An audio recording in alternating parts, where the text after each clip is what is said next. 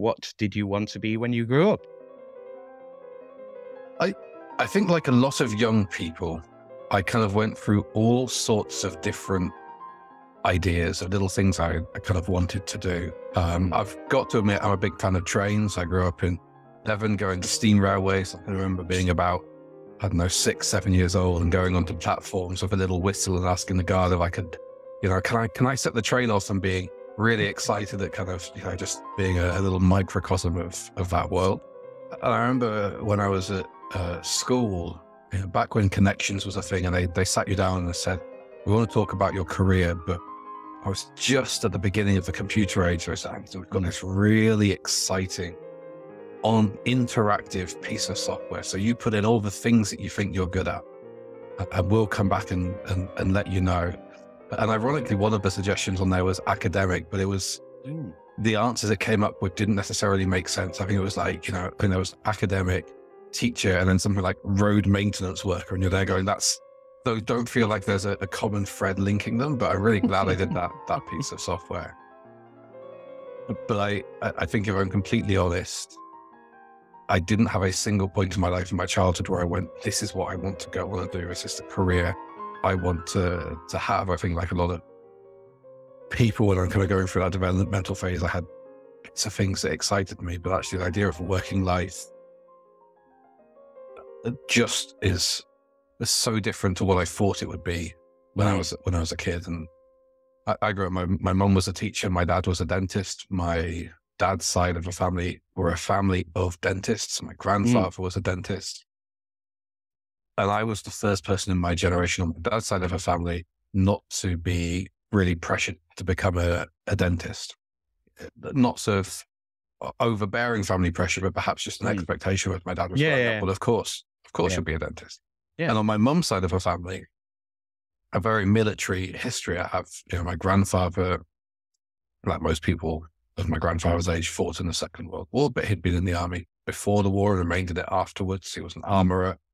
And I've got a great uncle who was involved in the Indian Mutiny. And now I'm sort of 15 years down the line. That's less glamorous than it sounded to me when I was a teenager, but kind of, there were family stories of kind of, I'm going to say the heroic things that he did. And I'm going to quantify that by saying it was specifically about saving a ship which caught on fire whilst they were in the sea. So heroics that I'm aware of were more kind of preservation of life rather than all the other bits of the Indian Mutiny, which are perhaps less likely to be described as heroic today. Yeah. So, ultimately I found myself as kind of the first person on both sides of my family in a couple of generations who maybe hadn't had this expectation on, certainly the first male in my family in both generations who hadn't had this expectation of this is what you're going to do. So kind of like most people, I left school and then got a job and worked for a year and thought, well, this is really difficult. I'm going to go off to university. And then I became an adult, and then I was no longer a young person. So, I've not chased my dreams apart from the occasional sitting down and playing Railway Simulator. Yeah, there's very little chasing of my dreams. Did you, when you got in that first job, what did you end up doing there? So my very first job was a newspaper delivery boy. Right, very first job, and I worked in a market selling food. My first proper full-time job was a dishwasher in my mum's favorite cafe. And I'd applied for a job and hadn't been successful because I had no real experience of working in cafes. So I left school and did that really awkward thing where you're not working. So you just watch TV all day and then watch TV all night. And it reached a stage where I could tell you both the time that Dave TV, the channel, stopped broadcasting and when it started broadcasting again. And then they had like 2 or 3 staff quit at the same time. So they gave me a call and said, look, we just need someone to come in and wash dishes. We're desperate. Can you come and do it? And I was like, all right, here we go. I'm an adult now.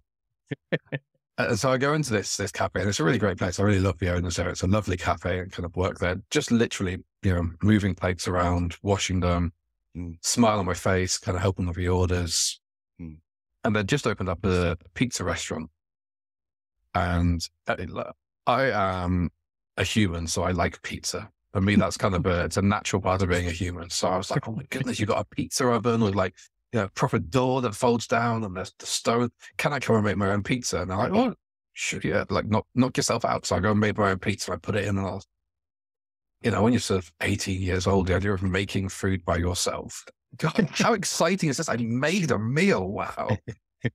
And then they had a booking for an evening and had like a whole lot of people coming in. I just need someone else to help us with the toppings. Anthony, can you come in and help us? So I accidentally became a chef with kind of no experience or no training. You know, I'm a pizza chef, but still I ended up doing all sorts of baking and food preparation and kind of had an opportunity to experiment with food and try different things and learn that you can just have a whole load of fun. You don't have to follow a recipe line by line. You can make it up. And that was like a really interesting experience. And I kind of loved working there. But after a year, I was thinking, well, do I want to spend the rest of my life?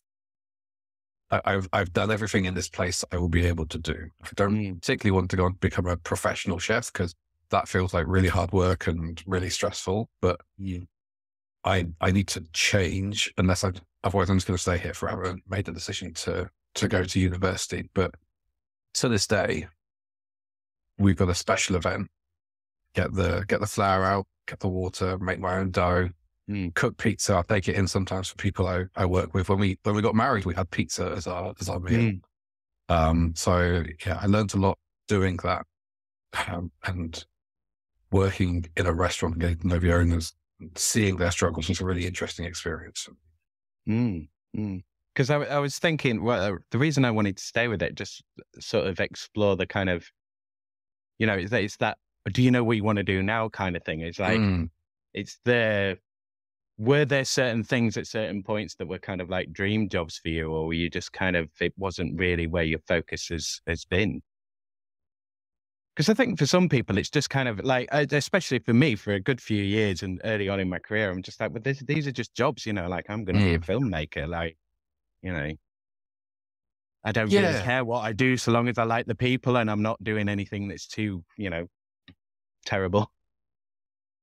I think I've been really lucky to have some kind of incredible friendships and incredible experiences in my life. And I kind of learned from quite an early age, even sort of post-graduation, even probably before graduation, that work is not the be-all and end-all. And there are some people who are absolutely driven. You know, I want to be a lawyer, I want to be a doctor, this is the career I want to do, and I want to make that a part of my personality. And I kind of realized that wasn't for me. I would rather find a way of doing things outside of work that I wanted to enjoy. Work was always kind of means to an end. And yes, I want to do a job that feels like it's making the world a bit of a better place. I don't want to be a banker and get paid loads of money.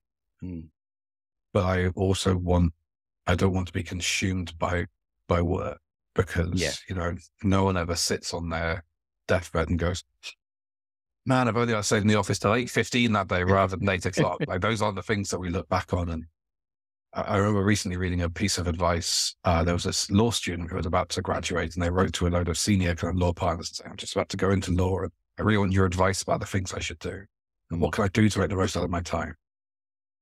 There's one partner who writes back to her and says, you know, you prompted me to think about my career, and I wish I'd never gone into law, because this person's parents, much like my grandparents had, and my great-grandparents, had kind of encouraged their child, you're going to go into law, you're going to do it, you're going to succeed. And he'd just been on that treadmill his entire life and been pushing himself to earn loads of money and do all sorts of lawyery things. I don't quite know. And he kind of got to the end, I just didn't enjoy it. I hated it from day one, but it's what I was expected to do. And once I'd started, the idea of stopping felt too difficult. And so the advice was remembering that life is more than what you do between 9 and 5. And if you're not enjoying that, take a step back and do something else. And it's terrifying, but there's this incredible world we live in. And it's better to try new things than to have regrets. You are listening to Series 4, Episode 1 of Working Hours, and to my guest, Antony Butcher. This is another Zoom interview recorded on the 7th of February, 2023.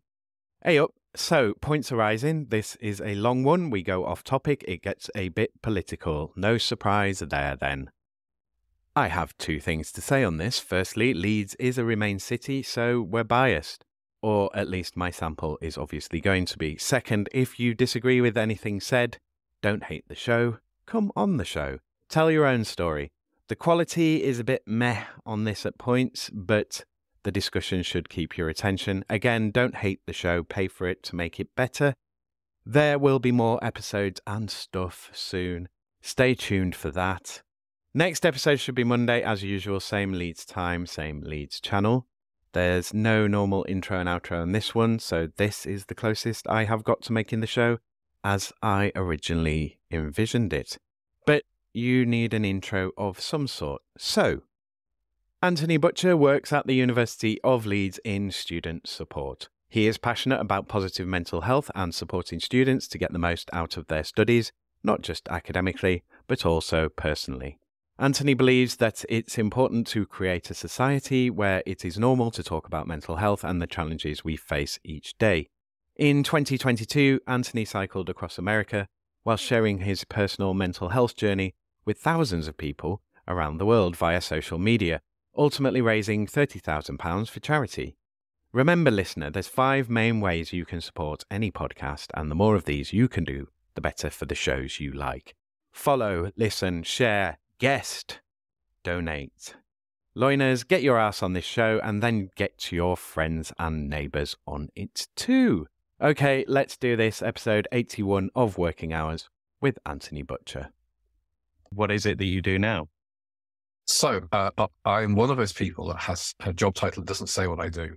So I'm an assistant school education service manager at the University of Leeds.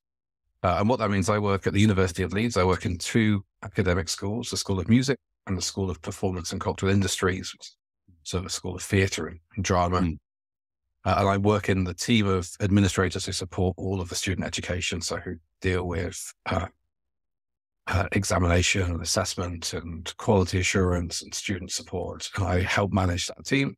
So I'm the assistant manager of that team. But what I do mostly day to day is I do student support. So I'm not a qualified therapist or counselor, but I'm a first point of call for students who are struggling, whether they've been bereaved or have mental health issues, or they've got a disability, or they're just struggling. They're a place I can come and have a chat, talk about what's going on, and I can help signpost them to all of the support that's available within the university, across Leeds, across the UK. And I get to do lots of really fun stuff to help them settle in, like helping plan our welcome week activities and giving students peer mentors, and just trying to be a friendly face to make it easy for students to reach out if they're struggling. Yeah, we'll go straight into how you got into it. So how did you get into it? Entirely by accident. I had a mental health breakdown in 2017. I started what should have been my dream job, working for an international human rights charity, and through no one's fault, I was in the wrong place at the wrong time and found myself as the only employee of this charity in the United Kingdom. And discovered that kind of loneliness, isolation, and working from home 4 days out of 5 really isn't good for my mental health. And kind of really got to a very difficult place where I had suicidal ideation and was just struggling to see anything positive in the world. And obviously things got better, and I found a way to create some purpose. I was actually in San Francisco and kind of came up with a realization I had to do something big. I had to find a way to reclaim who I was, and started planning my life around that. But then I started temping at the University of Leeds and started seeing people every day, and just, the most basic data entry job, kind of a temporary worker, seasonal, just, taking emails, putting it into spreadsheets. But I started speaking to people and feeling better, and started applying for different jobs at the University of Leeds where I'd worked before. And generally it's a fantastic place to work. And then got a whole lot of interviews, which was exciting. And then went to those interviews, and in a really British way, ended up feeling very awkward when I got offered 3 jobs within the space of like an hour and a half. I'd been doing this temp job, and we went for our sort of end of temp job meal in Revolutions in central Leeds. And I sat there, and on the way down, I got the first phone call. And when the starter arrived, I got the second phone call. And when the maid arrived, I got the third phone call. It was really awkward going, and everyone else there was like trying to get jobs and wasn't having much luck. And I was like, oh, I just had my third job offer. But I went into those interviews, feeling very lucky that I've got quite a few interviews now. Yeah, I was going to say, I hope you got to enjoy that for a little bit at some point. Oh yeah, and it's it's a very British awkward form of enjoyment. Like it was like, oh no, I'm really successful. Yeah, absolutely. And like genuinely, the thought went from my head of I don't I don't want to disappoint people by saying, no, maybe I can just take all three and just work 24 hours a day. And I was like, no, could I do two? I'm like, no, you don't want to work all the time. There's more to life than that. But in those job interviews, you know, they ask you a whole lot of questions and they get to the end and they say, is there anything you want to ask us? And I think there's often an assumption that asking a really good question there can help your chances. And as someone who's now done loads of job interviews on the interview panel, it doesn't really make a huge, you know, we score people on those questions. Yeah. But I went into it and said, yeah, I've just had a mental health breakdown. I was unemployed because of a bad work situation. Why should I come and work with you?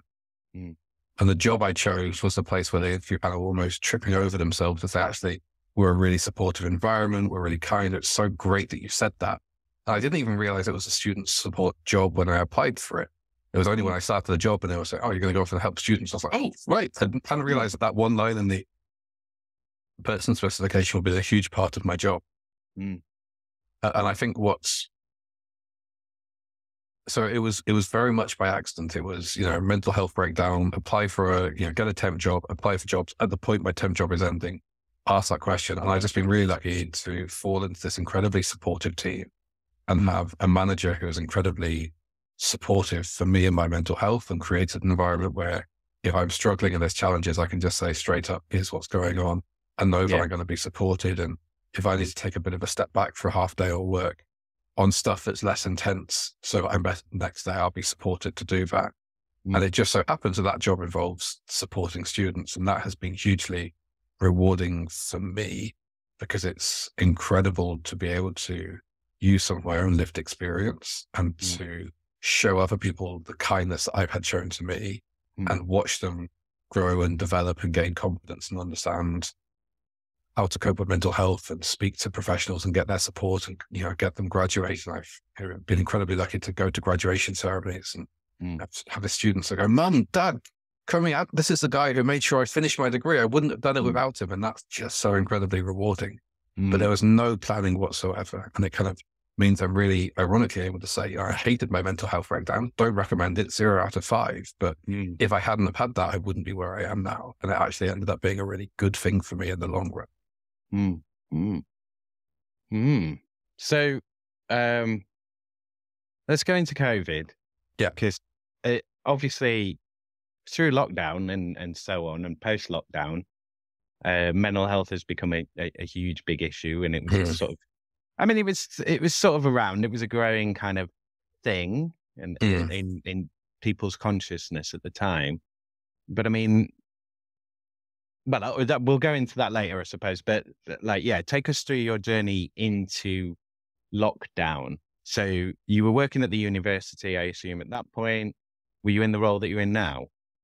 Yeah, so I'd been in that role, I think about 1.5 years, 2 years by this point. So I had some kind of management of a small team or assistant management of a small team.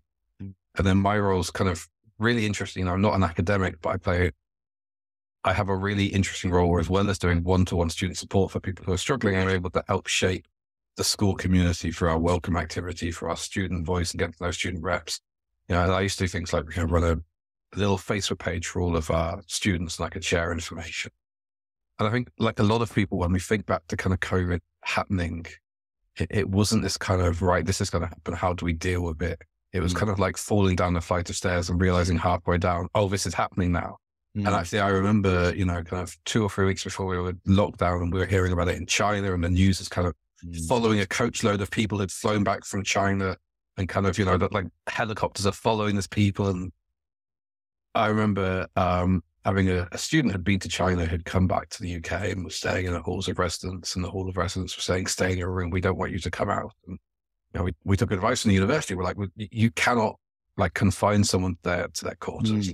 You cannot do this. And the student was like, no, it's fine. And we're like, no, we cannot force you. We cannot quarantine you. And we're kind of as treating someone really senior in the university, so we need to contact these halls and say, don't lock the student in their room.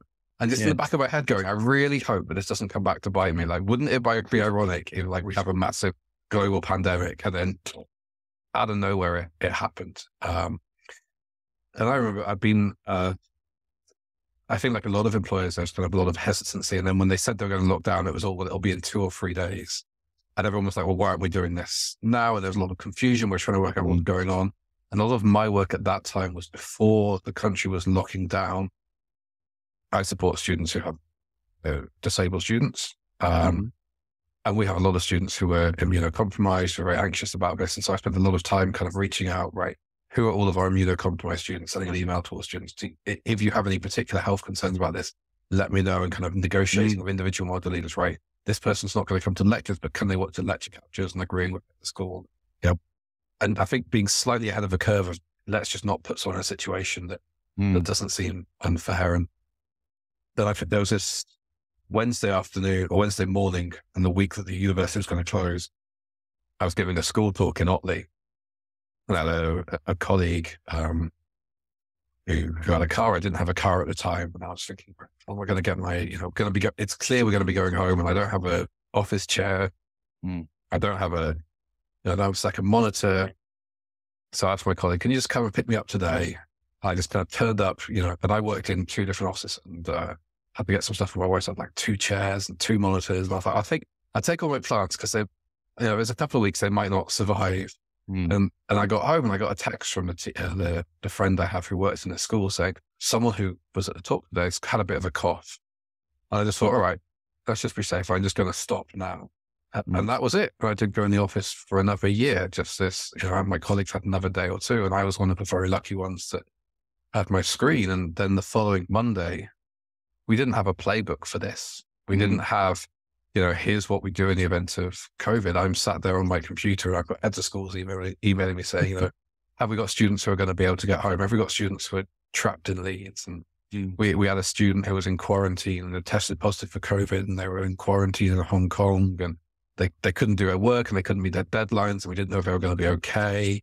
And suddenly you're going, all of the things you were thinking you're going to do just go out of the window. You're starting completely from scratch.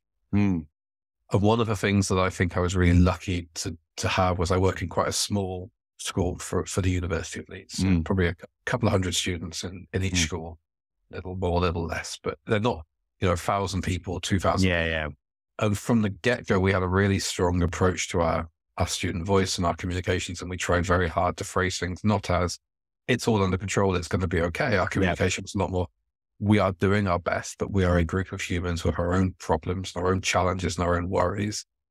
Let us know if things are working, and we will do our best to help you. But like I said, we don't have a playbook, and we were very open with our students about that. And what ended up happening is we had a really good kind of relationship with our students. Of course, there were people who were kind of frustrated and unhappy, but there were other places in our university and other universities where students are kind of writing petitions saying, we don't know what's going on. No one's talking to us. And we kind of had this very open dialogue. And I remember spending some time on a school Facebook page. I'd go up there every couple of days and just post something fun. Here's a picture of my cats on the bed. Let's see your cats. I'd love to see your cats. What's going on for you? Or here's a picture of me playing Train Simulator. Yes, I know. I understand. It's really weird, but this is one of the things I do to look after myself. What do you do to look after yourself? And people would kind of comment and share and just create this sense of community and kind of being able to turn the situation into one in which everyone was in this together, from, the first year study abroad students who've just arrived for 1 semester to the head of school who's been in the school for 15, 20 years. And that was kind of the thing that kept me going.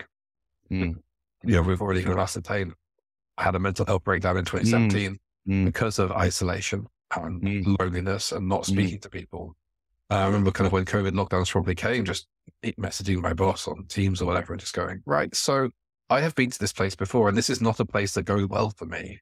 But what was really interesting for me or positive for me is because I'd been to that place, I knew the warning signs to look out for. And I remember saying to a lot of people at the time, actually, thank goodness I had a mental health breakdown in 2017, because as we went into lockdown in 2020, I was able to notice at times that I was feeling overwhelmed and stressed, depressed, and take action. And maybe I'd go and have a longer walk at lunchtime, but come back the next day feeling better, rather than pushing myself to work at a time when I was struggling and then needing to take a longer period of time off. So actually, that mental health breakdown turned out to be a blessing in disguise, because it let me understand how I work.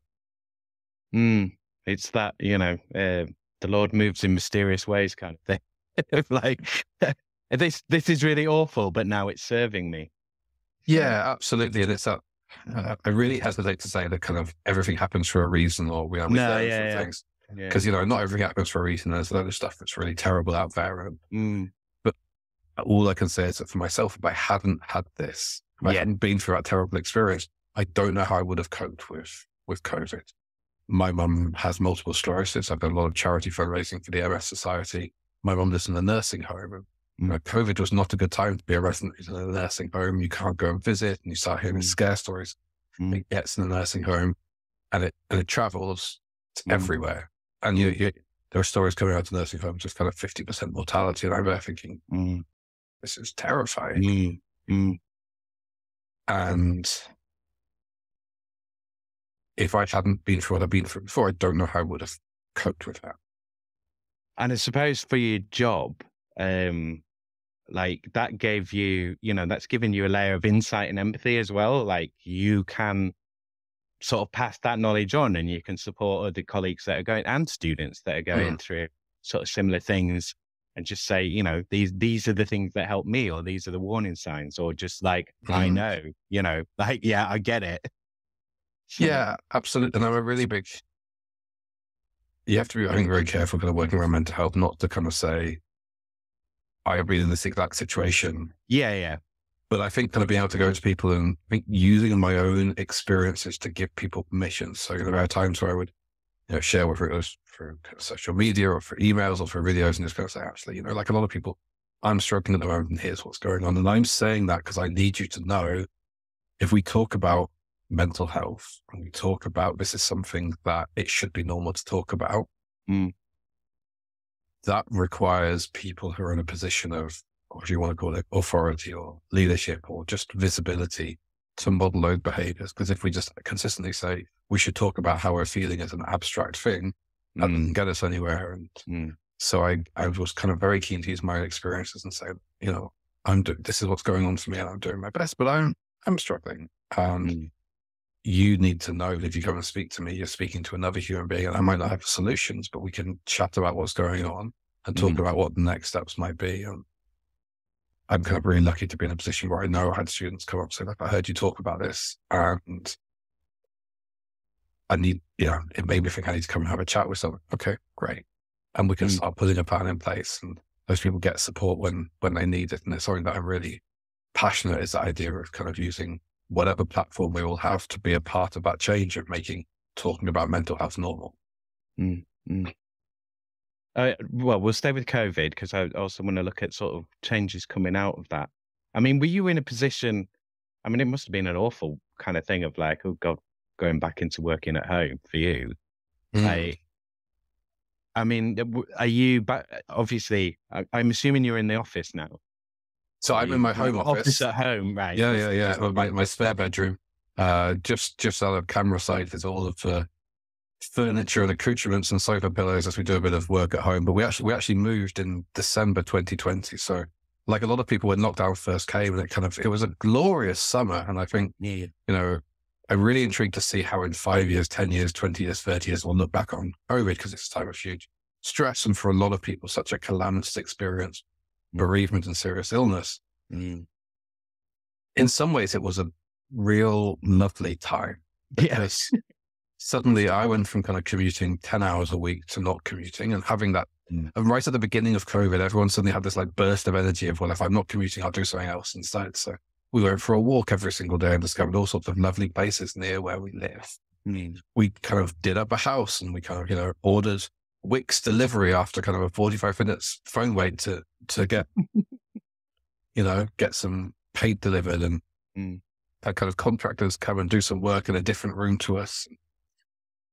Made the house look absolutely lovely, and then went, oh, it's never going to look this good again. Quick, sell it now before we ruin it. And, moved to a place of even more green space, which is something that's really important to my wife and I. And, moving in the middle of COVID is an experience in itself, but it was very clear that we weren't going to be able to find a moving company to move us in the timescale that we needed to. So we literally hired a 4-transit van and moved all of our stuff over 2 days, like rang the owner of the house we were buying, like, can we come and move the stuff in a day early because you've moved out? because we cannot move all of our stuff in a day. And just my wife and I, just the two of us, carried every piece of furniture into our home. Sort of thing that you would never normally consider doing, but we wanted to move house, and that's how we had to do it. Just things that were so abnormal became normal really quickly. So are you hybrid now then, or you still work from home?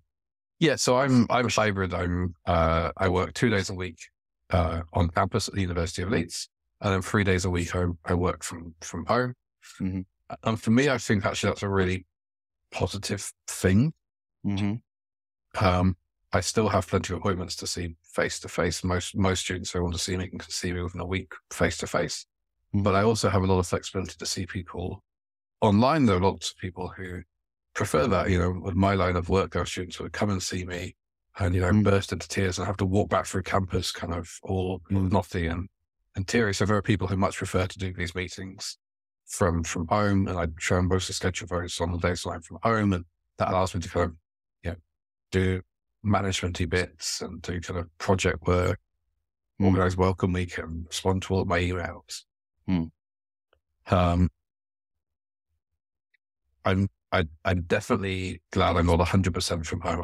I find that really difficult. Seeing people every week is such a positive thing for me. But I'm not sure I want to go back to working in an office 5 days a week. And I think, like a lot of people in the conversation I've had, is I'm very happy to go into the office to work, and I enjoy the time around. I love seeing my colleagues. But what I don't want to do is be told to come into the office additional days to sit by myself all day doing Teams meetings with other people who aren't in the office.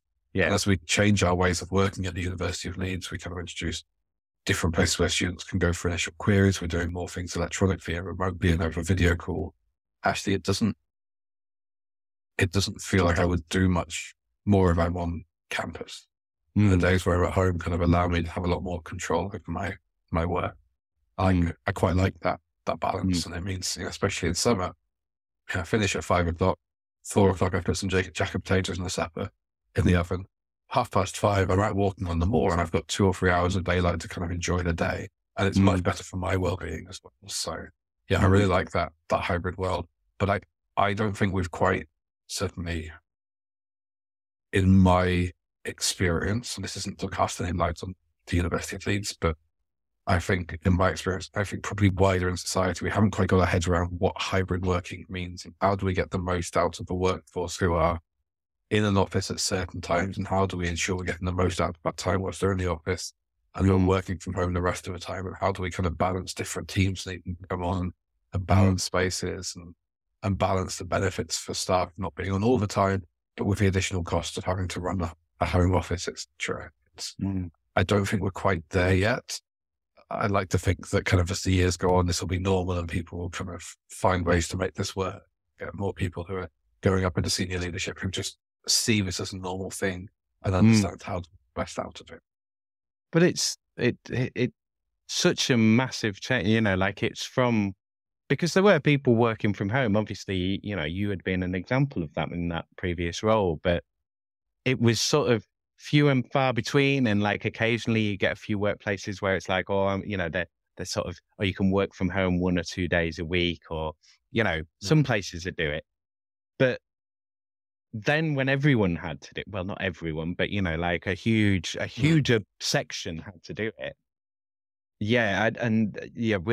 We're nowhere near that battle, but I think it was a big catalyst in sort of opening up that possibility for a lot of places of like, we do want to have workers in the building where we can see them and sort of like manage them. But also we could save some money on building costs and like various other things. And, there are health benefits and other benefits for staff from it, and there are productivity gains from it as well. So but it's weighing that balance, and it's weighing that balance for particular industries and particular roles and stuff. So I don't think it's going to take ages to kind of mash out, but I think we've speeded up that process. Yeah, and definitely, one of the conversations that comes up at the university, and perhaps kind of sometimes at odds with my own personal experience of enjoying working from home, is students do a huge amount of stuff on campus, and one of the challenges of people working from home is you lose some of the vibrancy of campus. And people talk about losing the vibrancy of offices, but actually for students, seeing people around is a really important part of their learning experience. And how do you find a reasonable gap between what can be perhaps competing priorities, recognizing that there isn't an easy answer to this? Historically, everyone worked in an office because that's what you did. And now suddenly we've been able to ask the question, there isn't an easy answer to what the right thing is. Are we different in different workplaces, in different offices, between different teams? It's even between different people. If you've got childcare responsibilities, working from home can actually be great. Maybe you don't need to, maybe you can't supervise kids all of the time, but actually it makes doing a school run a lot easier. Gives you a lot more kind of time. Even us, on my lunch break, I can go and do the dishwasher. I can pop to the shops and get food for supper in the evening. In the way that when I'm on campus, I can't pop to the shops and buy 3 bags of groceries and then carry them home on the train, but I can when I'm working from home. But I think this comes back to honesty and transparency and kind of being very clear with students, the benefits for staff and the benefits for them as they go into the workforce and graduate, and just recognizing that there isn't an easy solution and being open, honest, and adults and having that conversation. I think is so important. I'm getting to the point with these where I feel like I don't always have time to explore all of the things that I'd throw in it, because I'm not going to. I think we kind of let's have a bit on work-life balance and the sort of through that process. I mean, again, because you'd had that previous experience, and you say you were better at kind of calling the warning signs. Do you think, were you good at cutting off at that point, or were you working too much? Were you quite good when you went into lockdown of right, this is cut off, or was it a whole new set of problems of sort of, did you have office space and that kind of stuff? How easy was that adaptation? So my office space was my bedroom. I had a desk at the foot of my bed. I was one of those people who kind of, before I have a lovely bookcase behind me now of books and pictures, but I had to have a virtual background on because I just didn't feel it was appropriate to sit down with students, talk about their mental health, with the place where I slept literally behind me, and often some snoring cats in the middle of the bed. I think I was, in terms of kind of being able to regulate myself, I feel very passionately, part of my job is encouraging students to look after their well-being. I think it would have been wrong of me, fundamentally wrong of me, to spend all of my time saying students look after your well-being and then working above and beyond. And I know colleagues who did that, and colleagues who were in different working situations who had no choice, because without that, maybe things would have fallen down. And I was very lucky to never be in a situation where I wasn't able to kind of manage things to a 9 to 5. And were there things that didn't happen? Sure. But I was able to justify and say, actually, I have to look after my own well-being and I have to be in the right place, because if I push myself too hard and then burn out and take a year off, or 6 months off, or even 2 or 3 days, that's worse than me not doing the 9 to 5. But I had kind of another part of my life going on as well, which was that I had flights booked for April 2020 to take me on an aeroplane to New York, where I was planning a solo bike ride across America. So as the world was locking down, I was kind of at the peak of my training and planning and logistics for all this fundraising. And even kind of mid-March, I'd been asked, well, are you going to do this bike ride? And I was like, well, I'm waiting to hear from the travel agents, like maybe we'll open up in a couple of weeks. And that had been the project I'd rebuilt myself around after having a mental health breakdown. And so I kind of had to really just fundamentally acknowledge that things are out of my hands and go, I can kind of worry and stress about all of this stuff, where I can just say, I'm going to wake up, cook breakfast, eat breakfast, work, go for a walk, enjoy my time with my wife, play games, do jigsaws, paint bathroom cupboards. And that is something that I'm going to enjoy living in the moment, because I can't change what's going on outside. The only thing I can change is myself. So that was kind of this really totally bizarre experience, because I was expecting to be in kind of Nevada, and instead I was in Shipley. There's a whole other comparisons between those two places, but a whole other differences as well. So have you done the bike ride? Yeah. So I kind of, like a lot of people, I spent a lot of COVID kind of umming and ahhing. We start coming back and then there's another lockdown. And So I took flights in March 2022, so nearly a year 2 ago years now. after. Yeah, 2 years after. later. But I kind of had to kind of live a strange life where it was, I knew I was going to find a way to do it. Mm-hmm. And I knew that there was more I wanted to do than just doing my kind of 9 to 5 job. Mm. But I was just totally dependent on the global situation. There's nothing I can do to change what's going on. I was going to say, when did you know, like, what was the kind of like signal of like, okay, now I can do it. Now, like, I can book, we could go.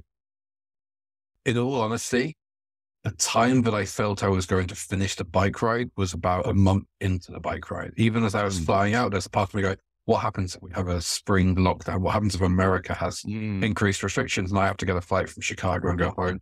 It was only really as I came out of Chicago heading towards rural America where I was thinking, I'm not seeing another city until I reach San Francisco. Like another really big city. I can make this work. I can make this happen. Because for me, part of a ride, it wasn't just about cycling 4,000 miles across America or cycling up the heights of Mount Everest 4 times, raising money for charity. It was knowing that this was a response to me struggling with isolation, and therefore the worst thing I could possibly do would be to take a tent and not speak to people. So I planned the ride in such a way that I would try and stay with as many people as possible. So there were people who went off and did rides like this in 2021, where it's just them in their tent and they go into Walmart and buy food and never see anyone.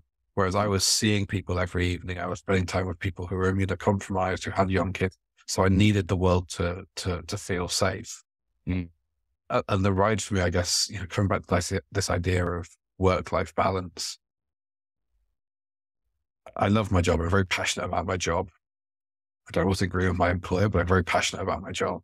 But there is so much more to life than what I do between 9 and 5. And having this opportunity to do this incredible adventure and to see America on the ground and stay with people in cities and rural towns, have people pass me their guns and watch America react to Roe v. Wade and climb up, cycle uphill for 6 or 7 days to reach the top of the Rocky Mountains and get an idea for just how vast the landscape is, has kind of helped me realize something I think I've always known, but actually work is just a fraction of what we do. And if you allow yourself to focus on what happens between 9 and 5 and don't throw yourself into other adventures, you're missing out on a huge, it's like playing a video game, but never doing any of the kind of hidden levels.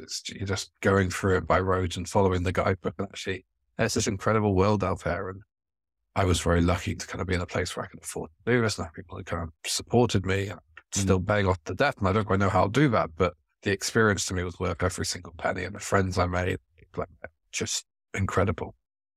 So how much work did you put into that not work thing? Because you were working every day. You were cycling hundreds of miles every day. So I was planning the ride for pretty much 5 years by the time I went. Weeks of work went into, looking at the route maps for every single day, going on Google Maps and thinking, I need to get from this point in Chicago to this point in Chicago. How do I do that without being hit by a car? Reaching out to people I was going to stay with, sitting on the bicycle, which I did not do enough of before I went, and training, because, that's the important. On, fundraising, sitting in kind of, sitting out under a marquee in the rain, sitting on my bike, hoping that people are going to give a bit of money to charity, kind of emotionally preparing myself to be away from my friends and family for 3 months. And then I was out in America for 3 months, cycling most days, 6-7 hours, having these incredible adventures, but putting this, it was a huge chunk of my life. And it was, it's impossible to quantify. And I raised £30,000 for charity. I was going to ask. Yeah. It's great. And there probably is this irony that if I took all of that time I did and I went and worked at a local restaurant at kind of minimum wage, I probably have made the same amount of money, but I was able to. No, you wouldn't. You wouldn't have made that much. Well, maybe over 5 years, all the evenings. Bike ride. Yeah. But maybe over that really long time. But I was really lucky to have this experience where, a lot of my job is about connecting with people. It's about finding a way to connect with students to make it easy for them to come and speak with me, to create a space when they speak to me where it's safe for them to tell me what's going on and to kind of signpost them to support and encourage them to sign up. And this ride really was kind of a reflection about, I had this incredible opportunity to connect with people all the way across America and to hear their stories, like this, social media page. So I'm talking about what I'm doing every day, and I'm 1,300 people kind of following me in the end. And there was people who I've never met before, friends of friends of friends, who were kind of checking in on me every day and kind of commenting on every photo and, cheering me on when it was going great and, having my back when I was struggling. And again, I was trying very hard to be open on that. But I don't want to sit here and say there are lives that changed, but the journey. Your life's changed. Yeah. There was a mutual exchange of my life changed. And there were times where my journey brought me and other people together and helped us learn things about ourselves. And that's incredibly important for me. Yeah. So have you got a record of it? Do you put everything on social media? Yeah, the whole range on social media. I took like 5,000 photos. I started writing kind of a bit of a book, and it's something I really want to do is kind of find a way to kind of get all of these incredible stories down and share them. But, life doesn't always treat you with the fairness you think it should do. I've talked about how, in COVID, and when we talk about work, it's an important thing. There's lots of other things that are impacting us. So during COVID, I'm worried about my mum and being in a nursing home. And in 2021, my dad gets diagnosed with cancer, and he goes through, I haven't seen him for a year. I can't go see him. We're in full lockdown. And just as we're about to be able to go and see him, literally about 2 or 3 days before I'm going to get a car and drive down, he gets a call saying, you're coming into chemotherapy. You can't see anyone else. You're going to be super immunocompromised. I don't see him for another 3 or 4 months. And he comes out of that and he gets told it's gone because of a type of cancer it is. It probably will come back, but we'd expect 3, 5, 8 years. And that's in kind of December, November 2021. And I go off and I do the bike ride and I come back and I go and see him a couple of days after I arrive back in the UK. I fly back on the Monday, get home Monday evening, sleep most of Tuesday.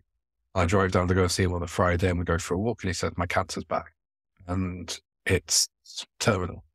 Nothing we can do about it now.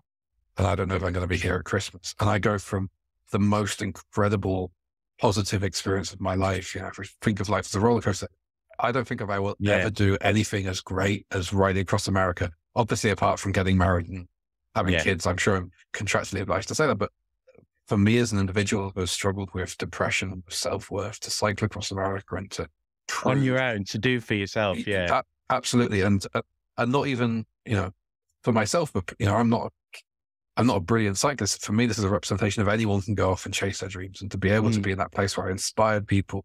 And I come back over this incredible place and then just go to one of the worst days of my life when I find out that actually I'm not going to get a chance to enjoy this and to celebrate it, because now suddenly I have to be in this world where I'm having to confront the mortality of, of my own dad. And luckily he's still with us now. But I said Christmas would be a miracle, and we're kind of here in February and he's still here, but we all know that we're on borrowed time, and I'm kind of living this strange world where suddenly I'm just in survival mode. And you just never know what life is going to throw at you. And you just never know what's going to happen. And you think you're having a great time and terrible things happen, and you're having a terrible time and wonderful things happen. Yeah. But life isn't something we can write the script for. We can go off and do all the things you want to, but sometimes you just have to realize that it's difficult, and you have to get through that in the best way you can and know that it will get better again in the future. I'm really lucky now to be, whenever I'm facing a problem, I can say to myself, well, if I can cycle over the Rocky Mountains, I can deal with this. If I can cycle to 10,000 feet, I can deal with whatever it is that's going on. Yeah. That's it.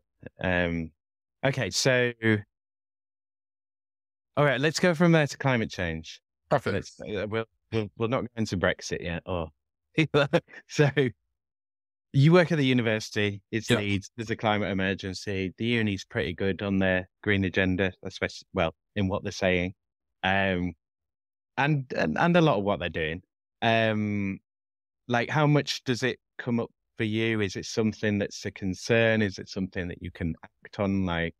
what can you do in your role in terms of mitigation, adaptation, or awareness raising with regard to climate change? I mean, the short answer is I can probably do more. Yeah, I'm really passionate about the environment, but in my job, I feel like I've kind of taken one of the great challenges that we face as humanity at this point in time, which is kind of mental health, and a recognition that the way that we have for the last couple of centuries dealt with the normal challenges that we face is not a healthy coping mechanism, and we need to find an alternative way of making it normal to not be okay. That feels like a huge problem, but certainly Western society, as in the society that I have knowledge of, is dealing with right now. Mm. And that feels like the problem, that kind of when I'm at work, there's not, I try and be as sustainable as possible as work and kind of recycle, etc. But, my job doesn't necessarily involve changing the world from a climate perspective, apart from occasionally trying to,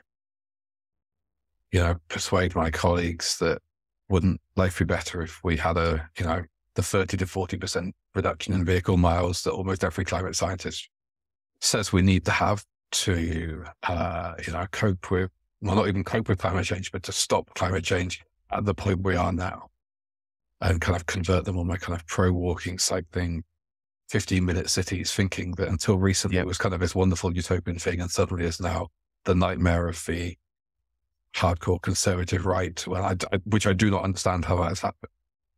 But day to day, there's not a huge amount I can do to kind of shape sustainability. If I was a politician looking for an answer to try and make myself look better, I could maybe say, well, I'm supporting and empowering the next generation of leaders to find an authentic voice, which may help them with climate change. But I don't really have much to do with sustainability. And when I take my work hat off, there's a whole lot of things I do, but it's not something, sadly, I get much of a chance to do in my professional career. I'm going to offer my services to people as a greenwashing consultant because I could totally spin something up from that. Of again, you've halved your commute at least in the last couple of years. I mean, the whole cycling. I mean, that's a large cycling promotion thing there. You're in the art schools, and it's the artists that are going to create the visions and so on for our way forward. So. There's a lot more there that you could kind of big yourself up for but I know what you mean. It's kind of like, I'd like to be doing something active within the role. It's that sense that, because it's all well and good for an organization to talk about it, but it's like, when does that appear in my work? When can does that make sense? Yeah, and I think, I'm just rewatching the TV series 2012, which is a very British thing, where we kind of commissioned a comedy series about the 2012 Olympics to show how Britishly bad we would be at organising London 2012. And they have this kind of running joke of, sustainability is this kind of director who doesn't do it just as sustainability, and it's not embedded in. And, there's lots of stuff I do with it. When we buy we buy catering for meetings, the vast majority of what we buy is vegetarian and vegan, because we know that a vegetarian and vegan diet has a lot lower carbon footprint and environmental footprint than a vegetarian and vegan diet. And, in my personal life, I don't have a car. I commute to work by train. When we moved house, we looked at where our places within a 10-minute walk of a train station. And so kind of, I'm not bringing that to work. And, but day to day, I'm not one of those people who's able to come over and say my job, I'm not a climate scientist or someone who's trying to change the world within their job. And I do my little bit. Yeah. Well, that's all you can do. So, I say it's back to control, isn't it? It's well, what can I control? What can I do? What can I control? Which again is why, I sort of say, because I've worked in places that have had good sort of green agendas, saying good stuff, but it's kind of like, you do the job, and I'm doing the job, and I'm conscious of I'm using electricity all day. I'm using all of the cups, refreshment, eating packaged food because I can't be bothered sorting lunches out before, all that kind of stuff. The stuff that you're doing that you're like, I wish I wasn't doing this, and I wish I could contribute to ways to change in this, not just changing my own behavior, but changing behavior around. But I think it's more and more, I'm thinking it has to be, it's lead by example kind of thing. I think one of the thoughts that goes through my head regularly, there's so much incredible stuff that the University of Leeds does around climate change. Now, we have people who are going to COP26, who are kind of leading expeditions. Our chancellor is someone who's done regular expeditions to the North Pole, South Pole, and kind of, being a part of world-changing science. We have Institute for Fabric Textile Science, kind of looking at how do we massively reduce the carbon footprint of the fashion world. We have an Institute for Transport Studies that's kind of one of the leading bodies and employs some really incredible scientists who are looking at things like how do we change society? How do we change how we travel as a society to be more sustainable?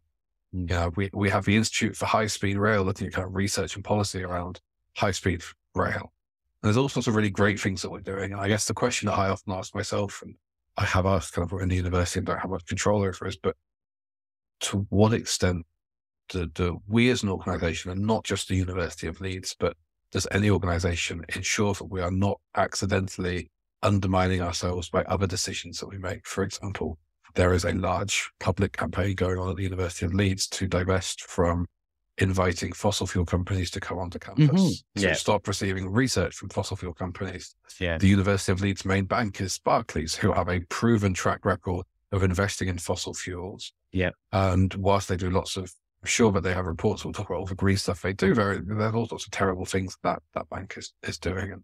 And how do we ensure that as an organization, we are living the values that our world-changing science, our world-changing research knows to be true. And, unfortunately, I've got loads I can do to kind of, make that happen. I'm in my role as an assistant manager of a student education service in 2 schools. I can't fundamentally change our bank account overnight, but I'm really interested to see conversations like that unfold. And I guess kind of watch this new younger generation who are coming through university each year. And universities are wonderful places where the student population changes every 3 years and everything is different. How did they help the university identify where there are problems, ensure that those are dealt with? And then secondly, I think what I see is what I think we're seeing in society wider right now, but there's a really big gap between the science, what we know we need to be doing, and what we are doing, because change is uncomfortable. I'm sure there's lots of great stuff at university, at least. And also and also the public don't know. It's like we all know it's there and aware of it, but it's like you don't know. Like I'm sure both you and I have got heads full of various facts and this, that, and the other about climate change, but at the big scale, you don't know, because there are so many variables to it, and there's so much that scientists are arguing about, and there's so many layers to it, and so many because it's so fucking huge. It's like, it's not just it'll get warmer and then it's like, well you're not going to have any food. Because how do we not have any food? Well, some of it's burnt and some of it can't grow in this region because the temperature's all of these things, and currents and airflow and sections warming faster than other sections, and cold snaps and huge vast movements of temperatures suddenly jetting around, and all of this stuff. And we're not built to think like that. And I think we've got so used to life the way we are. And, fundamentally, one of my big passions, I'm really passionate about climate change. I'm really passionate about how we move as humans, and how the invention of the automobile and the normality of motoring has fundamentally changed how we work as a society. And I see it in our local society. I saw it in America. You see, broken town after broken town, and then one town that has the Walmart and the school and the shop. Communities going, isn't this terrible? As they drive to the Walmart and they go, you realize it's the car that has caused your problem. And what I saw repeatedly in America is when they talk about climate change, they don't talk about how do we stop the activities we are doing, which we know to be harmful. They talk about how do we mitigate about what's going on. It's not about in the areas. How do we make the world stop doing a climate change so we can keep doing what we're doing? We are over farming and there isn't enough water for everyone, and but it's not about, we're not going to build more houses and encourage people to walk to work in places where there is enough water. We're going to reduce agriculture. It's, well, how do we get every drop of agriculture? How do we, bring in water from other places? It's not how do we stop climate change happening by reducing our motoring. It's how do we build bigger levees to, and in some seafront cities, they're literally talking about building these 10-meter walls all the way along the city, because otherwise the city will flood. And you go, well, if with all the money you're spending on that, spend that on activities which change the contribution to climate change. One of the big bugbears I have about working at the University of Leeds, and if any of my colleagues are listening to this and have got this far, this will be the point where they start texting me and going, Antony, what the heck are you talking about? Now, I've said before, most climate scientists recognize that the only sort of sector of emissions within the UK that has not seen a drop of CO2 emissions over the last 10, 15 years is the transport sector. That is specifically because of the continued growth of car sales and use of cars. And even with electric vehicles, the inherent sort of carbon emissions of those, both in terms of building them, in terms of our heavier vehicles to power, and in terms of where that power comes from. And almost everyone, certainly within the world that I'm in, and maybe there are people out there with different opinions, but what I'm reading as climate scientists are regularly saying, just to maintain where we are right now, not even to reverse climate change, we need to, by the end of 2030, 30-40% reduction in the amount of vehicle miles. And you look at all of the councils around Leeds, and they're all saying this is what we're going to do. We're going to reduce our vehicle miles by 30-40%. North Yorkshire's got it. West Yorkshire's got it. Bradford's got it. Leeds got it. You go, great, what are you doing about that? They go, we're building more roads. And you go, no, that's going to get more cars on the road. And they go, yes, but we're going to reduce the number of vehicle miles. And you go, but how? And I think we're going to have to start facing the fact that some of the things that will happen will be uncomfortable if we want to avoid catastrophic changes to how society exists on our planet. We are going to have to stop doing some of the things that we want to do. And that means you cannot drive 1.5 miles to your local supermarket in a Range Rover because it's convenient to do it once a week. We will need to change our planning policies to have more shops in the places where we live. And you'll have to walk a couple of times a week. That means we'll have to reallocate road space to walking and cycling and scootering. That means that we'll have to stop flying people all over the world, which the university is already trying to do, to attend academic conferences and do more things via video conferences. That means that we need to acknowledge the historic damage that we have done as an industrialized society and support kind of other countries around the world who are dealing daily with the impact of our kind of climate emissions. Well, I mean, you can see that on a microcosm as well in terms of, like the way that money's invested in this country and how the disinvestment and underdevelopment of the North, that's going to leave us more susceptible overall. And, there will be more damage and more destruction here. And is anyone going to come and do anything about it? No, why should they? It's up there. It's in the hinterland where it doesn't matter, And when you look at, the levelling up funds, and I know we've kind of got a bit away from work, but look at the levelling up funds that are being announced at the moment, and just look at how many of those are road improvement schemes, roads being dual carriageway, new roundabouts being built to improve traffic flow to save maybe 20, 30 seconds of a journey. And, these roundabouts cost 30, 40 million pounds. Like, I'm the chair of a group that's campaigning for a safe walking and cycling route along the Wharf Eye. Whole thing will probably cost 30 to 40 million pounds. 15-mile bike path. That's one roundabout, and it's stuff that's being built in Leeds at the moment. Now, Leeds is doing some great stuff around sustainable travel. And just last week, I had a conversation with a student who lives in Headingley, turned up for a meeting for bike care. I said, didn't know there's a consultation going on about the main road through Headingley into Leeds. And she went, oh no, even with the pop-up bike lane, it's terrifying to cycle on.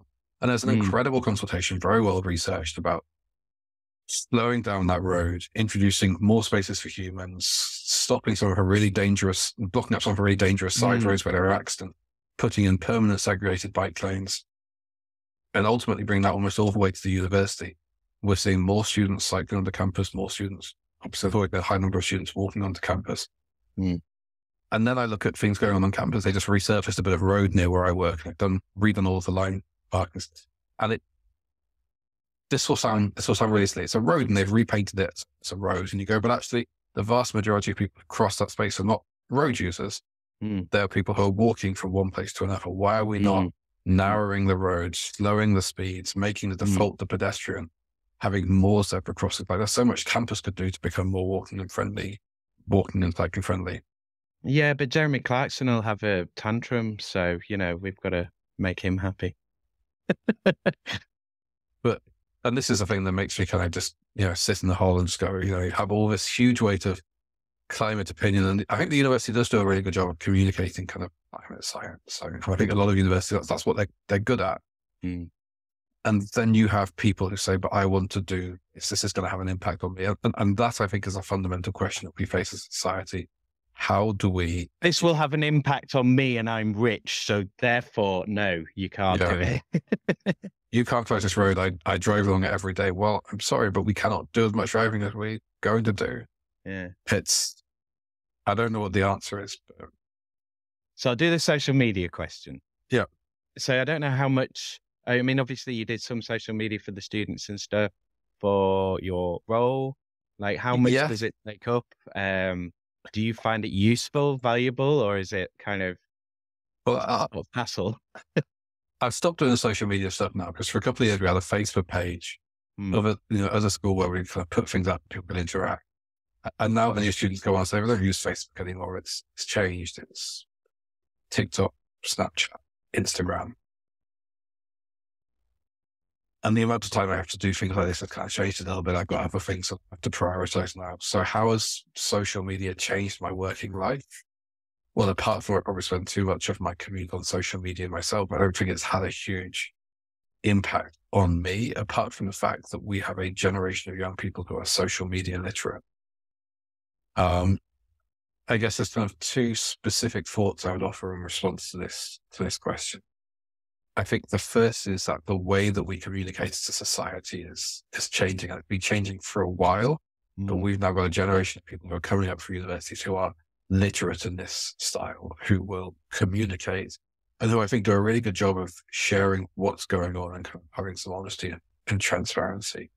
And I'm interested to see what that would mean for the kind of working world for them as they graduate and go on to become professionals.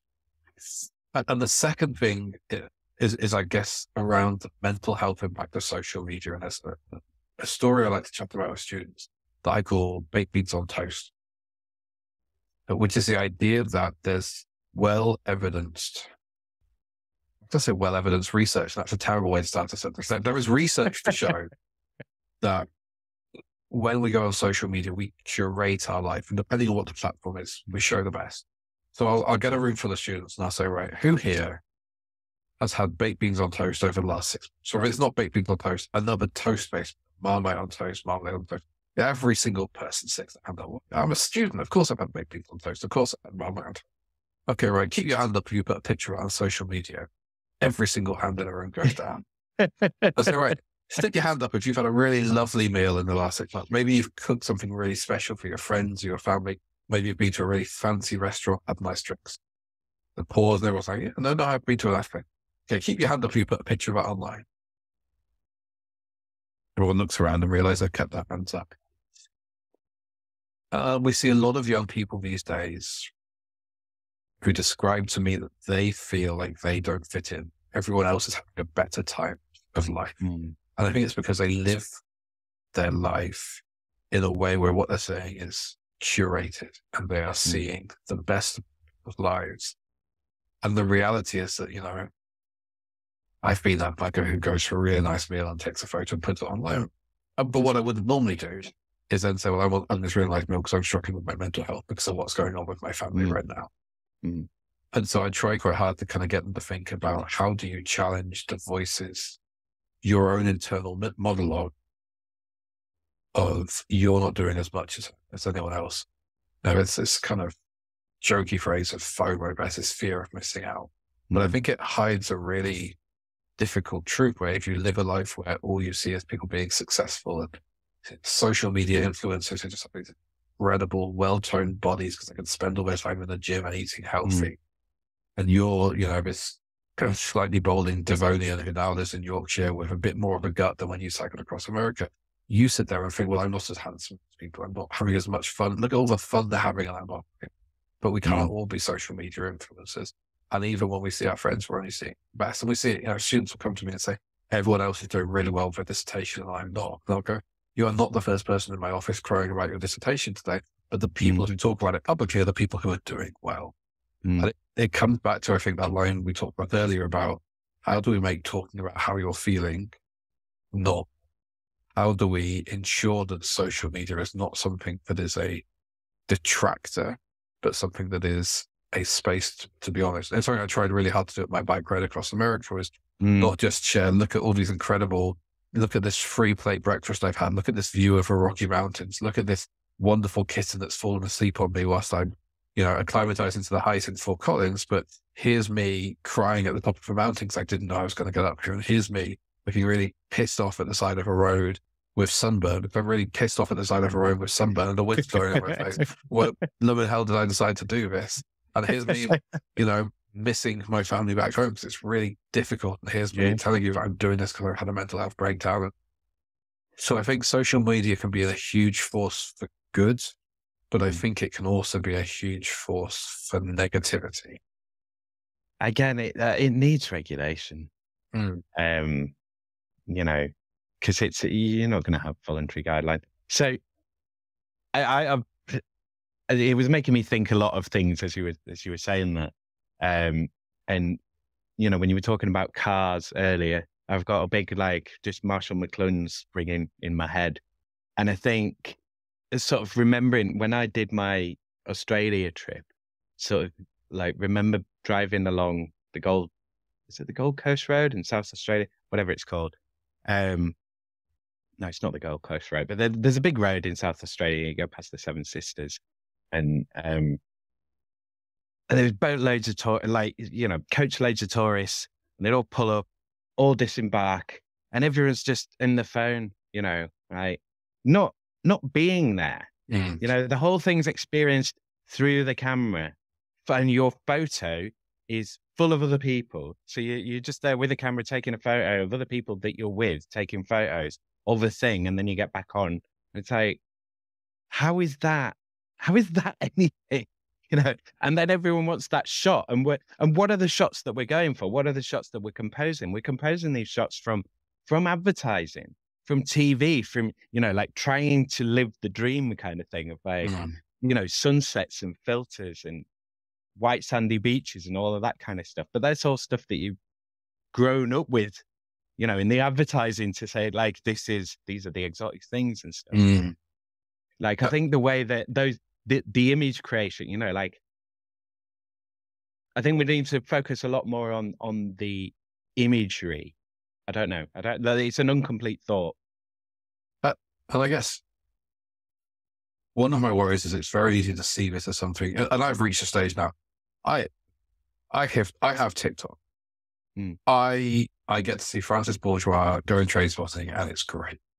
And I have Instagram, and in reality, I post most of the time, and occasionally I look and I go, oh, look, someone's got a kid. This is great. And so I kind of reached out, I've given up with keeping up with social media. I had to for my bike ride, but now there's more to life that I want to do. I'd rather do a jigsaw than be on social media. And so it's very easy to look at kind of these young people with their Instagram lifestyles and kind of go, what they're doing isn't how we did it. But I speak to other young people who go, I go on social media to hear about recommendations for well-being podcasts. I, go on social media to share our own feeling and to connect with family around the country who I wouldn't get a chance to speak to anyway. I speak to people who part of the LGBT community, who are trans, who have kind of maybe come from a particular cultural background, country, a particular religious background. They use social media as a way of connecting with other people, as a way of creating a safe space for them to meet people, be who they are in a world where maybe, and sadly we're seeing this around the world now, it is who they are as something that is being attacked publicly. Mm. And I think there is huge power in that. I'm probably one of the last people who remembers the arrival of social media. I grew up in schools. When I went to school, I remember getting a computer in the school. I remember the day I got my Bebo account back in the good old days. I remember the day I had a MySpace, and I remember the day I set up Facebook. And social media now is a part of where we are, and I don't think it's going away. And we're seeing it's a massive source of disinformation, lies, of misinformation. But I think it also does have a huge positive power. And fundamentally, what's the difference between Facebook and a pub? You know, historically, you can go into a pub and people can spout whatever they want with their friends, and that's fine. Facebook is just a space where people can have a conversation. And maybe that's...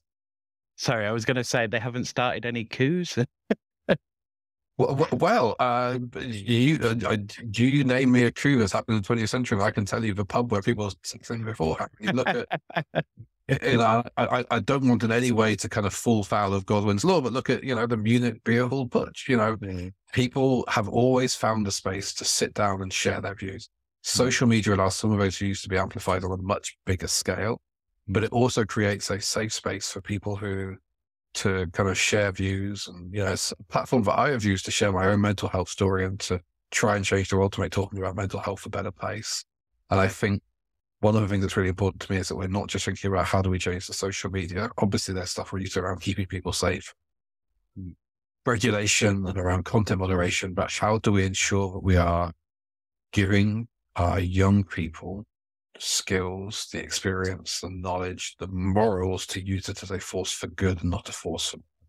You can have the perfect tool or the best pub in the world, but people can still go and say terrible things. And that is kind of something that I find really interesting.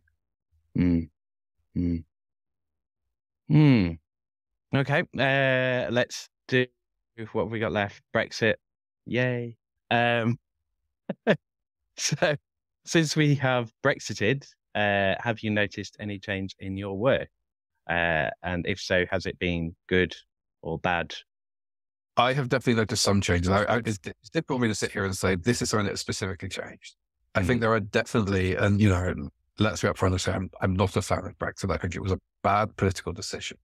I think it was a mechanism by a group of people with a particular set of political beliefs to harness the widespread angst, upset that exists in this country about life feeling less good than it was a few years ago, and turn that to their own agenda. And I could probably sit here and I could start off with a couple of small examples, and I will give a couple of small examples about my workplace, where I can talk about some of the wider implications we've seen. One of the thoughts that will come back to me is, where is the flip side of here are the things that have changed. Everything I can give is worse. I cannot think of a single example within my workplace where things are better because of Brexit. And I'm not aware of any examples beyond a generic, vague sense of national identity and taking control. There are very few improvements, especially if you have the political beliefs that I do of kind of progressive social values. Within higher education, we've seen the end of freedom of movement. There were kind of university, European-wide cultural exchanges, things like Erasmus, that are being replaced and changed, but won't be as good as they were before. Research funding from the European Union we can no longer apply for, and the UK government has not created the same amount of financial support for UK universities to do research. Not my area of speciality, but there is less money to do research than there was previously. Have you seen a drop-off in students from EU students? My gut says anecdotally, yes, but but it's too hard to tell. I don't feel like I can sit down with the statistics and say there is a reduction. What I can say that has been is a noticeable increase of international students who have suffered abuse while studying at the University of Leeds. And I think at universities across the UK, and I think it is something that we have seen, is that with the corresponding, the arrival of Brexit and the empowerment of people who have a particular view of what the country looks like is an emboldenment of those who wish to attack people because they are different. There are students, I've supported students who have been assaulted, abused. And that is something that I have noticed. The guidance for people in my workplace, I'm not one of them, but the guidance for people traveling abroad is like how complicated it needs to be, insurance, etc. We're not in a single market, not in a single Commonwealth area. But those are kind of the concrete things. I mean, the bit that is difficult for me, and I've spoken of, I don't sit down with students and say, what do you think of Brexit? But I look at these young people who are going through university, who have less opportunities than I, who exist in a world where Europe is now has a different relationship to who we are. We can talk about having a close European community, but the reality is we have left the European Union, and that creates less opportunities. Well, the reality is we broke up with our largest trading partner and threw away, like loads of easy trade. And I guess the biggest thing that kind of goes through my head, and it was really, Brexit was one of those things. Okay, I'm biased, and maybe there'll be people listening to this who have different views to me. And that's all right. I haven't found them yet.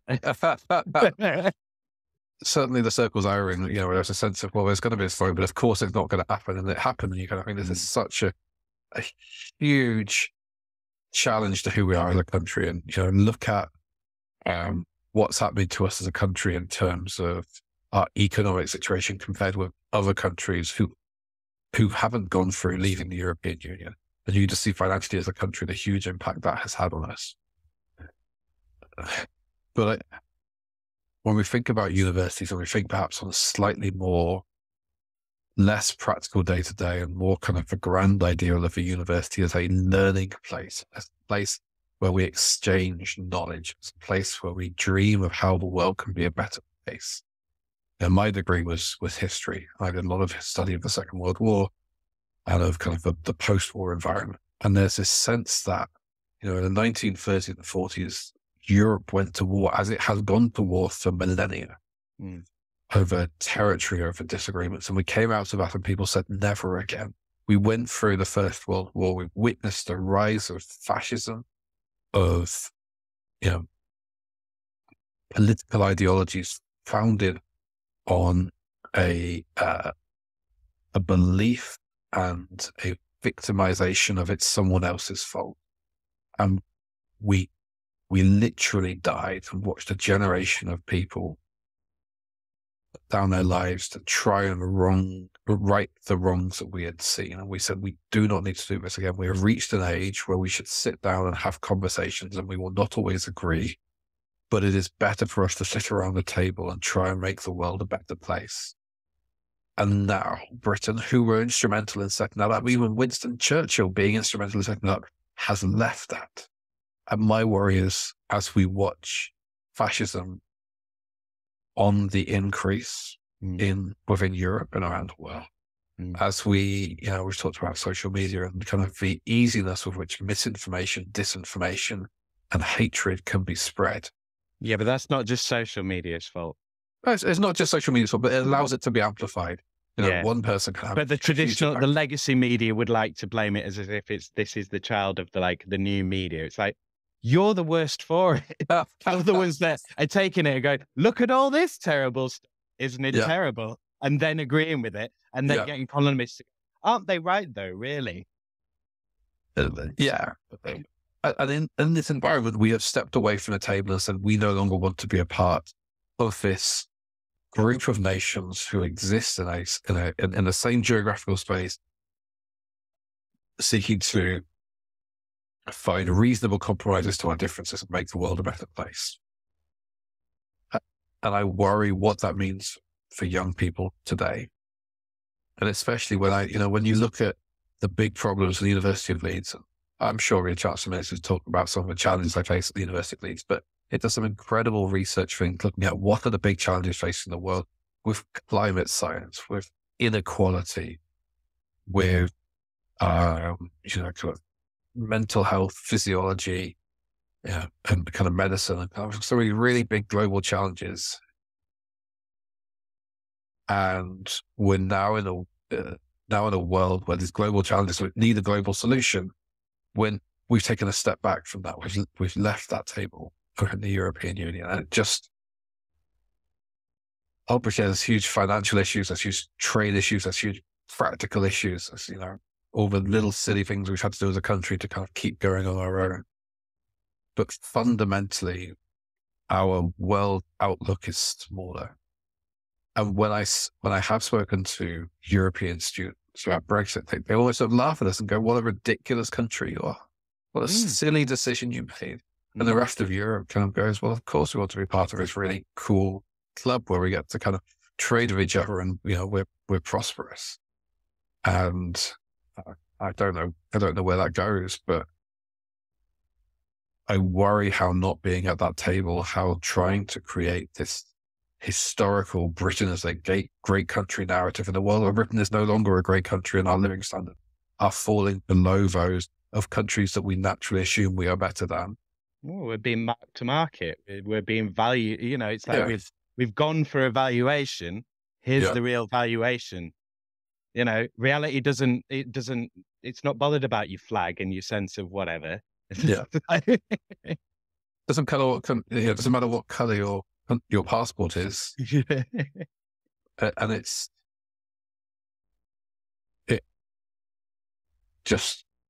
it was such a big decision, which has clearly turned out to be wrong, but it still is the basis for our country and decisions that we are making. And even the fact that, when our current Prime Minister sometimes says, "Here are the 5 big priorities I want to work," tackling inflation, NHS, and all things where you kind of go, "Well, this is your own fault. You've made this problem. You can't be the savior of your own problem. You can't score an own goal and say, I'm going to score another goal and the other goal and make things better. You've scored the own goal." And when they say that one of the biggest problems is illegal boat crossings, and you go, yeah, like there are people who come into this country, but the reason they're doing that is because we've closed all of the legal routes for people to come I would to this also say country. Russian oligarchs are a bigger problem. Yeah. But obviously they can't say that because, difficult for a man to understand something when his pay depends on him not understanding it. Yeah. And it's the way that we phrase what is a humanitarian problem. There are countries around the world where people are discriminated against, are economically disadvantaged. It's the same thing as like recycling straws, though, isn't it? It's like, this thing. It's like you're not looking at the root. That problem is only going to get bigger. And you can shoot at it all you want, but it ain't going nowhere, and it's just going to get bigger and bigger and bigger, and eventually it's going to overwhelm you. So you can start doing something about it, realistic about it, or you can just, pretend that you're in control. But as someone, I'm really fascinated in how history evolves. You and I read stories today, we have an opinion on it, and 5 years time we'll have more information, and 10 years we'll have more information. People have different interpretations. I'm fascinated when I'm in my older years to look back and see how we see this world when we say, well, let's take a step back and say many of the people who are coming as immigrants to our countries are people who've been impacted by our economic and military interventions around the world over the last 20 or 30 years. We deliberately closed the legal routes they had into this country and then said the problem is that they're coming over here on boats. And you go, fundamentally, we created many of these problems. We're a country that has historically been very kind to people coming. We're not always brilliant at it. There's lots of stuff that we're really terrible at, but there are times where we have kind of been a place of sanctuary. We are now a multicultural country. You can phrase it however you want, but when you look at how this country is made up, we are a country of immigrants. And even not just over the last 30, 40 years, you go back far enough, there's not many, England is a country which has been invaded time and time and time again. My family came over from France in the 1500s. That's huge nose. We had the Angles coming over with the Saxons. Historically, it's a very short period of time, but the particular group of people who believe themselves to be British have lived on this island And I think a time will come when we'll look back and realize that we've done a really silly thing. And I hope that it is the young people who I see every day who'll be a part of saying, actually, we want to, rather than trying to worry about our sense of national identity and identify people who are different than us to blame for the problems, we want to focus our energies on solving the real problems which are facing humanity: climate change, inequality, global hunger, transnational crime, taxation. These are things that we should be solving. Well, that's it. Like the thing at the end of the day is it's the rights, the identitarians, it's like, oh, we want to dress up like beef eaters and, do whatever. And it's like, you're stuck to these superstitious, like artificially created identities as a way of distracting yourself from just like looking at the facts and the problems and what needs to be done. And you'd rather stick your fingers in your ears than like look at the reality. I mean, that's not always the case, but like the way it's presented in the media of the, this two sides and the hystericism of it. Yeah. And I worry that things that we worry about are symptoms, not causes. And like I said a few times during this, I think as a society, we're going to have to realize that dealing with those causes will mean making some difficult decisions. And I just hope that I live to see us making some of those difficult decisions and recognizing that actually sometimes change is a good thing.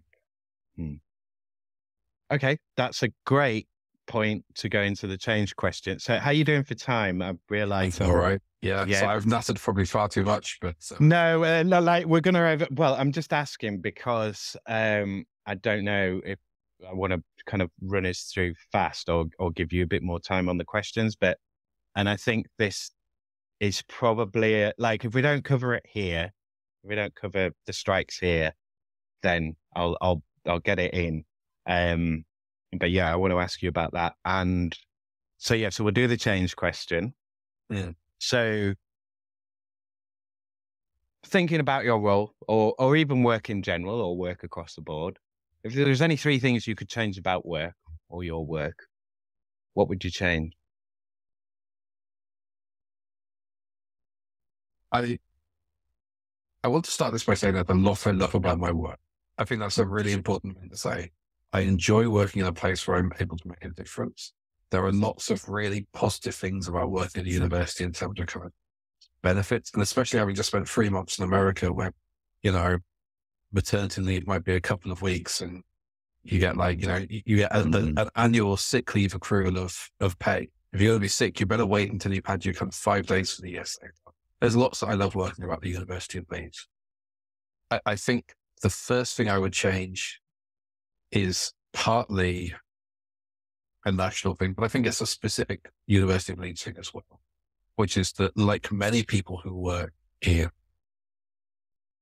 well, I'm going to call the public sector, and I think I mean that kind of quite broadly. And I think it is the private sector as well, but we see that most in the teachers, nurses, police officers, university staff, civil servants.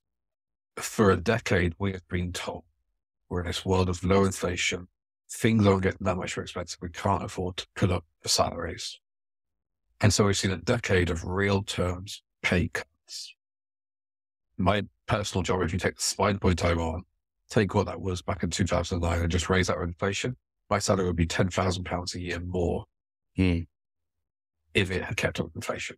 And this is a society where costs are skyrocketing, especially of housing. I have this conversation with my parents. Yes, their salaries were much lower when they started their jobs, but dad's first house was kind of 3 times his salary. Yeah, that would mean I'd be buying a house for £100,000. You can't buy a house for £100,000. It's just not possible. You might buy a really terrible flat in a not very nice area. Housing has got a lot more expensive, primarily because of the generation who've come before us making a regular propping up a house market rising.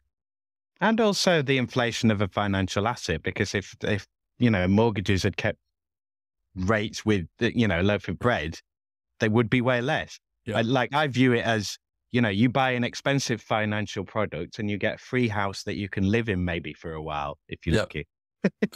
And it's, the house I live in now made minimum wage last year. It went up more than minimum wage. So we live in this world where I think like a lot of people, life has got more expensive. Any energy bills have soared. Food costs are soaring.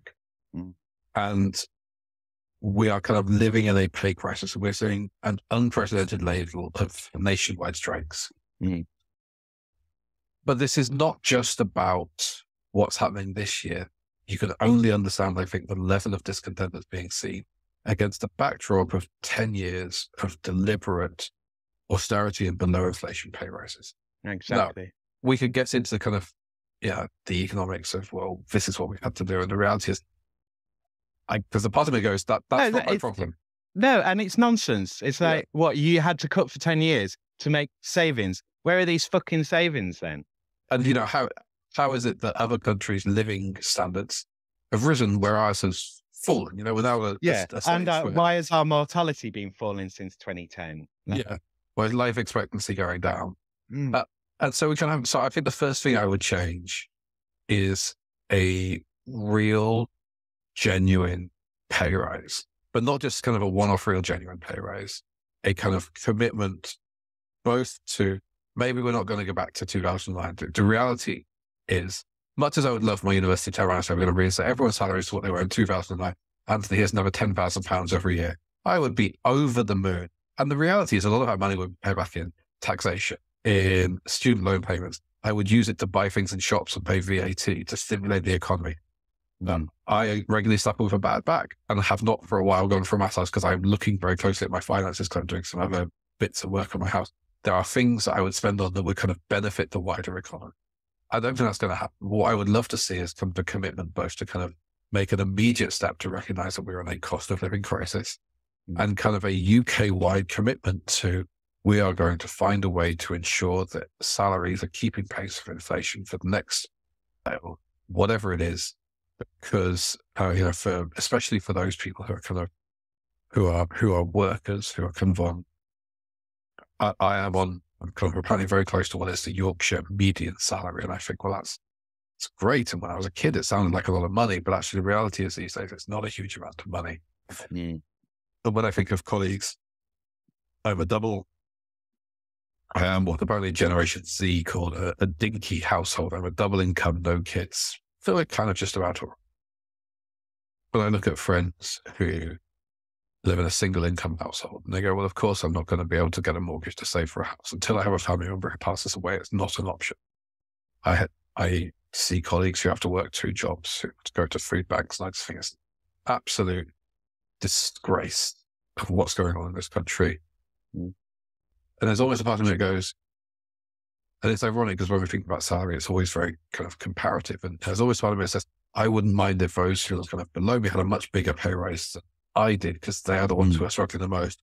And then you go, but there are people out there who are earning 10 times my salary. But then there are people out there who are earning millions of pounds a year and they pay their tax via Guernsey and Jersey and Malta and not a penny. Well, they don't pay their tax. Their domestic servants pay more than them.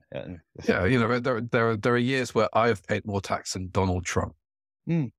Probably most years. Because he writes off his tax because of, deductibles on his properties. And if you have enough money, you can find a way around it. So, there's so many to do about that.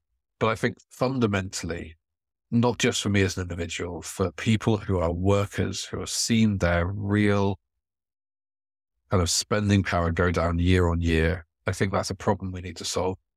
Not just because it's a nice thing to do, but because when you look at some of the other problems we face in society that we've talked about today in terms of Brexit and worrying political ideology, that comes from a sense of injustice. And if we're not tackling that injustice, where people are going to get angry, and that anger can be directed by people who can sell snake oil and kind of say, this is who your problem is, whether it's immigrants, whether it's trans people, whether it's whatever the target is today, they will find something to say, this is what is causing your pain. And I genuinely think that if we don't do something to kind of tackle that, the unfairness that is becoming endemic in our society, in our country, we're going to find ourselves becoming more and more aggressive politically. And I think that's a very worrying place to go now. So that's the first thing, a real pay rise and a real sense of transparency. I think the second thing is a very specific University of Leeds thing. We were saying kind of just as we're kind of getting set up, or we both kind of are involved in unions. I am involved in a trade union. My background is I was a student union officer when I graduated. And one of the things I love about the University of Leeds is its approach to partnership. It has, I think, a really strong and robust approach to saying students are experts in their own education. We should involve them in decision-making and trust their experience. And I love that. When I was a student union officer in North Wales, we just copied all of the stuff that Leeds did because we knew they were one of the best universities in the country. And I love that part of my job, I get to sit down with students and talk to them honestly and ask for their thoughts and ask for their ideas, empower them and watch them grow. But I love that when there's a problem, the senior leadership for university sit down with student officers in Leeds University Union and say, how do we solve this together? But I do not see that partnership between the same people and the staff unions on campus. And there is a real problem at the University of Leeds. It has seen some of the longest strikes of staff of any university in the UK. It has seen some best attended strikes of any university in the UK. The union I'm in 1 month had more than 100 people joining it. And the response of my university, sadly, has been to further crack down on and demonize workers. And we've seen, recently over the last couple of weeks, attempts to say that staff who have to look after, provide childcare because schools are closed, won't be able to take care of the staff who don't make up all of their teaching and learning activities that are taking place whilst we're on strike could be docked 100% of pay. And it feels like there is an attempt to, what I'm not seeing as an attempt to say there is a problem here, recognize that. We're going to sit down with staff, understand what the problem is. And whilst we recognize the answer to the questions that are being asked and the problems that staff are seeing are complex and multifaceted and do not have an easy answer we can just do, we will trust our staff and their unions who represent them to have those difficult conversations in the same way that we do with students. Because there isn't an easy answer to all of this. Thank goodness I'm not a vice chancellor. I would probably start off by doing some stuff and it's very popular and then be told, but I've done some stuff that's really going to screw up the university. It's a difficult job and I'm glad I don't have it. But it feels like a conscious decision is being made to demonize the unions and to not treat staff in the same way that students are treated with partnership. And I could talk about how I find that angry and frustrating, but ultimately it's disappointing. I have such a love for the University of Leeds. I had such wonderful experience here. I think it's a great place, but I feel like views have become entrenched and I don't know what's going to change that. And I'm worried about that because the answer is either the university will blink and change its mind, in which case the damage is already done and we'll need to see real ongoing systemic commitment to listening to staff, or staff will blink and say, we just cannot afford any more strike days. And then people will be bitter and angry and won't work above and beyond, and it'll be students who'll be impacted. So yeah, genuine, meaningful engagement from the university to its staff and to its staff unions. And I kind of want to flag there's some really good stuff that's going on. So the area I work in, student education service, there are some challenges. Leadership recently sat down and said, we're going to have some open conversations. We're going to sit down and listen to you as frontline staff and find out what we need to do. We can't promise it's going to change overnight, but we hear that we need to do more. And I just kind of go, let's see what you do. Judge you on your actions rather than your words, but this is exactly the right approach. You're kind of treating us as the experts. You're giving us a chance. You recognize we're passionate about this and you're working with us. And that feels like a really good step. And I don't see that in the wider university. And obviously that's tied up with kind of pay and pensions and what the dispute is about. It's student, the only leverage that we as staff have when there is a disagreement is to go out on industrial action, and the only people who are impacted are students. I'm sorry. I find it really difficult to think. Well, and the staff that are on strike. Oh, I mean, you lose pay. But I make a decision to do that. Yeah. Students don't make that decision and they're still paying. I've had some really interesting conversations with them in the last couple of weeks about the industrial action. And there are students who are obviously very bitter about having had a really difficult couple of years with, there's been a lot of industrial action and with COVID, they had a very different experience. But the students who I speak to fundamentally look at what the university is saying, what the unions are saying, what the students' union is saying, and they say, I don't understand why the university is treating staff the way it is. So that's change number 2. And those are the 2 that I'm really passionate about. So the third one, I'm going to take a bit of a curveball. Part of my role, I'm a disability contact. I'm a real believer in making university accessible. And I think historically we kind of, have a particular view of what a graduate is and the skills that you need. And actually, I think we're increasingly realized that, many of those attributes are not necessarily the most important. You can demonstrate your subject knowledge in a way that doesn't necessarily involve being excellent at exams or essays or presentations. And I think that this isn't necessarily, I'm kind of aware this isn't really about me and in my job. And maybe there's kind of a mental health link, and I've been very lucky to have great mental health support. So I kind of tie that in. But we have students who struggle with their mental health. And I think that there is so much more we can do as society, as universities, and as a university to ensure that the students who need that support get. We have a really incredible team of staff working in disability services who are so passionate about what they do. But we see the number of students who report to the university that they have a disability providing evidence rising year on year, and it is hard for that team to keep up with and ensure we're putting reasonable adjustments in place.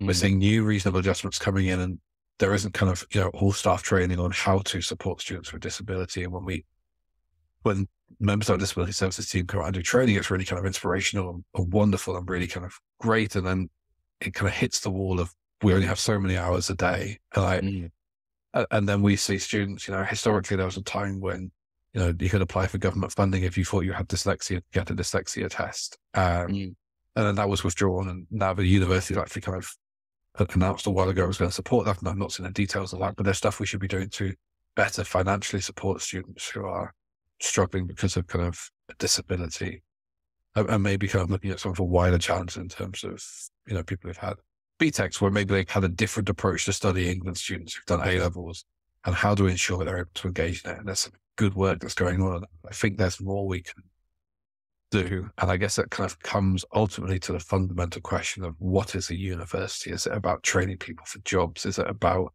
a space where people can discover where they are? Is it about being a transformational space for knowledge exchange and information? I feel like there is more we can do there to have a better benefit for everyone.